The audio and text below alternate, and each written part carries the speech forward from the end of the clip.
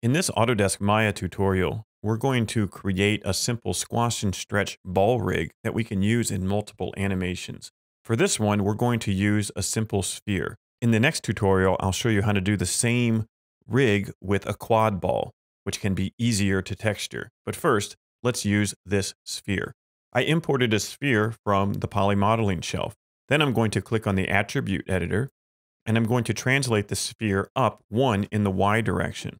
I'll press F to frame it so it's closer in the camera. Then I'll click on the Curves and Surfaces shelf and select a circle. It will come in on the ground plane, and I'm going to open my outliner. I'm going to rename this circle Main Controller, and I'm going to rename the sphere Ball. Now on the main controller, I'm going to click the radius and make it a radius of 2. Then I'm going to click and make a new circle. I'm going to make this a radius of 1.5. I'm going to translate it up in the Y direction 1, and I'm going to label it Squash Controller. Then I'm going to make one more circle. This circle I'm going to translate up 1 in the Y direction, and then I'm going to give it a radius of 1.2. I'm also going to rotate it negative 90 degrees in the X direction. So now it's rotated negative 90 degrees, and I'm going to relabel this Rotate Controller. Now I have 3 circles and a ball. I'm going to shift click all of these in the outliner and go to Edit, Delete by Type, History. Then I'm going to modify Freeze Transformations. Now everything is set to 0. I'm going to click on the ball and then right click, Assign New Material. I'm going to assign a blend, and then on the blend color, I'll click this checkerboard and then click Checker. You can assign a different texture of your choice, but this is just so we can see how the rotations work. I'll press 6 on my keyboard to be able to see the texture. Then up in the Deform menu, I'll select Nonlinear Squash. This adds a squash controller. Now in the outliner, I'm going to click on Squash Handle. That will bring up all the attributes. If you don't click here, you won't see all the attributes in the attribute editor. We want to translate the Y to 0, and then we'll click on Squash 1. We're going to leave the low bound at 0 and change the high bound to 2. This will bring it directly to the top of the sphere, and now that is complete. Now we need to add an attribute to the squash controller. To do that, we need to open up the channel box. The channel box is located in the top right here, or you can go to Windows Channel Box. If I click it, and it's the first time you've opened up the channel box editor, it'll be this floating window. You can grab the window and then dock it right here. Now I have the channel box editor. If I have the squash controller selected in my outline, I can go to Edit, Add Attribute. I'm going to call this attribute Squash Attribute, just so it's very clear. You could just label it Squash, but I don't want you to be confused. And then on the minimum numeric attribute properties, we're going to type negative 0.5, and for the maximum, we'll type 0.5 and press OK. So now we have this Squash attribute down at the bottom. We need to make a connection between this Squash attribute and the Squash handle. To do that, we select the Squash controller, then go to Windows, General Editors, Connection Editor. In the Connection Editor, we scroll down to the bottom and we click Squash Attribute. Then in the outliner, we click Squash 1 Handle. We must also click Squash 1 in our channel box inputs. Then we click Reload Right. Now, if we've done that in the right order, you'll see Factor. Once I click Factor, a connection is made, and I can close this window. What did that do?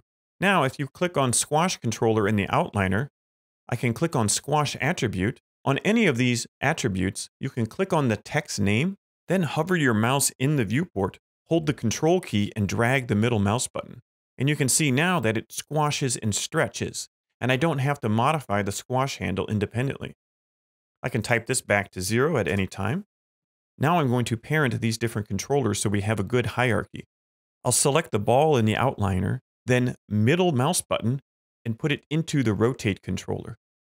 Then I'll select the squash handle and middle mouse button, drag it into the squash controller. Then I'll select the squash controller and middle mouse button it into the main controller. I'll select the rotate controller and middle mouse button it into the main controller. So now we have this hierarchy like this. So each of the rotate and squash controllers are at the same level, and they control different things. There's one last thing we need to do. Right now, I can still select the ball in my scene. We don't want to do that. We want to only select these controllers. So to fix that, select the ball.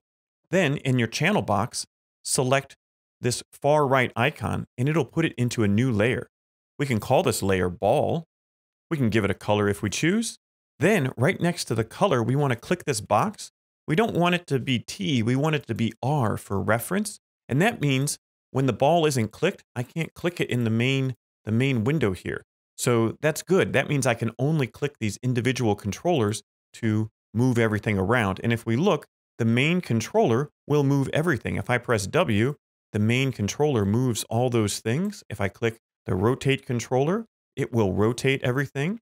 And I click the squash controller, and I click the squash attribute, it will move up and down. One thing we want to fix before our rig is complete, I'll just press Z to go back to 0 on those. So now everything is at 0. We want to only have the attributes that we need. So for the main controller in our channel box editor, we want to select rotate X to rotate Z, right click, and then we want to lock and hide selected because we're not going to animate the rotation on the main controller. Then we'll select the squash controller. And for the squash controller, we're not going to rotate and we're not going to translate. We're not going to scale. We're only going to do the squash attribute. So we can select all of these and then we can lock and hide selected. Now it's very obvious that the only thing we change here is the squash attribute. Then on the rotate controller, we only want to have rotate. So we can hide the translate. And then on the scale, we can lock and hide selected. Now everything is very obvious about what we do in our animation. We can save this file and then import it into different scenes for us to use.